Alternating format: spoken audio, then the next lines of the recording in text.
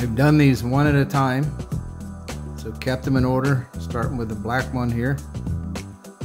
Negative, working way across, positive on this side.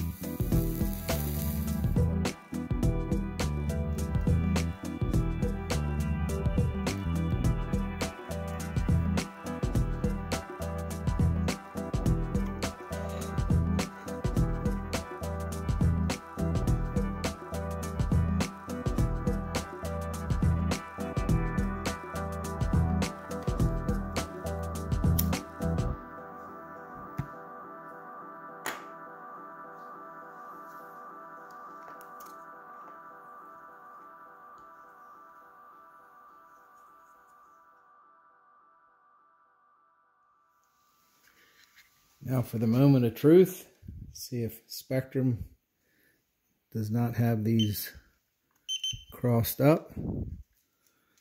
Okay, so there's my total LiPo battery per cell.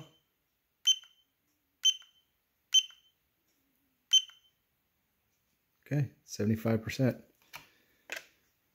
This is a Spektrum 100C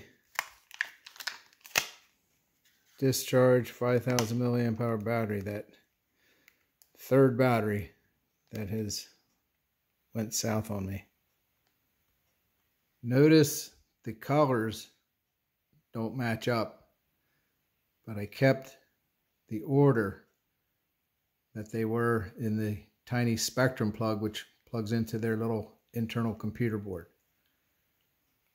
So all the wires are in the correct order on the JST plug. And there is my converted Spektrum Smart battery. Now has a JST balanced lead. No longer a smart battery, just a 6S LiPo. So I've been running these in my boats, and the problem comes in when water gets in them. So I got another one opened up here that I'm getting ready to do the same thing to.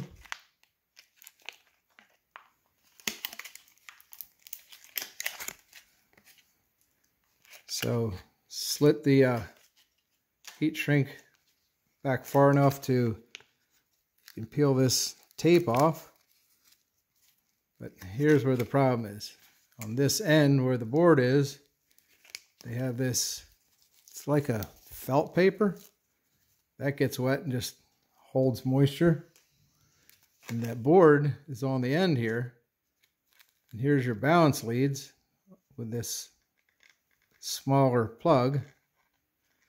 And that plugs into this board. So this was all corroded, had green corrosion. I tried a soft brass wire brush on it, and I couldn't get it to work. So I eliminated it. But it's just in this, it's like a heat shrink plastic bag, but the end is open where the wires come out. So it's going to get wet, it's going to corrode, it's going to fail. Run them in your boat. So I put this JST lead on. I cut leads off when I throw away old batteries, save them. So got a use for it. Now I can get some more life out of this smart battery. Requires a Spektrum smart charger. Not true anymore. No longer an expensive smart battery.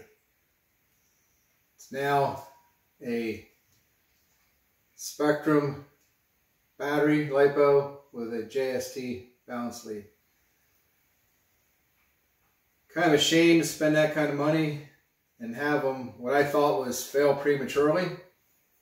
It was showing up when I'd either put the tester, Spektrum tester on it, or hook it up to the charger. Be a cell or two, be 0.06 volts, one was 1.94.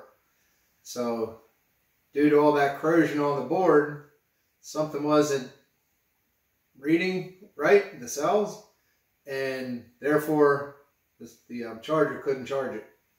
So now that I have this on here, I know that this battery is still good. It's not failed the LiPo part of it. The cells haven't failed, just their Spektrum technology has failed.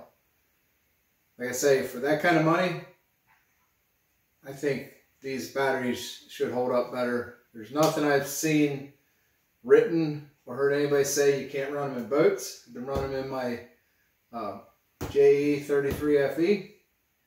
Don't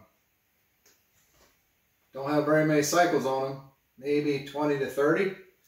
I mark them with the year I bought them, and yeah, that should not have failed that early, but I'll get some more life out of them just as a standard LiPo. Use my regular LiPo charger. And one thing I'd like to be clear on, this is not an anti-Spektrum smart technology video. I have a Spektrum charger. I had 3 of their batteries, and inside of a year they've all failed. One I wasn't even using in boats. It was a 3S LiPo for my low-C monster truck. Moisture got to it, but same thing. It appeared cells failed, and I disposed of that battery. Then I had one go, then the other of these ones I'm running in my boat, and I cut it open to see what was going on. I found all that green corrosion and moisture, so I had a pretty good notion that the cells hadn't failed. So if you're in the same situation, you have a lot of money invested in expensive Spektrum smart technology LiPos. These are all G2s. I had 3 G2 LiPos, so I spent good money. And that is a premature fail. So this is not a video knocking the smart technology. This is how can you recoup something out of this. Spektrum, if you're listening, 3. I've lost 3 of these batteries. Now I'm going to get to run both of these, either using the standard mode on your charger or on my other charger. But if you're in the same boat, you have just a random cell or a couple cells show up is really low, and your batteries are fairly new, as these were. Like I said, bought these in 2021 and they failed. This is a way to recoup your money, get some use out of your Spektrum smart technology LiPos that, in my opinion, failed prematurely. Spektrum doesn't like this. If they want to talk about warnings of cutting open LiPos, you cut it open, unplug the board, and then do like I did with the wiring, one wire at a time. It's pretty safe, in my opinion. But not one bit happy how fast these fail. So now what do? There's, in my opinion, lots of batteries as good or better out there. And I have a regular charger, and the Spektrum can also charge them, the Spektrum charger. But do I buy more of these batteries? Good question, right?